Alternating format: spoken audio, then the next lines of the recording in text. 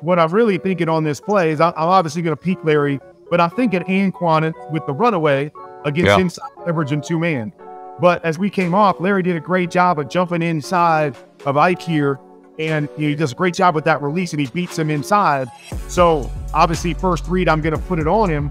But it was the second part of that concept that split the middle like this, because Anquan up and had man-to-man coverage, so he broke out.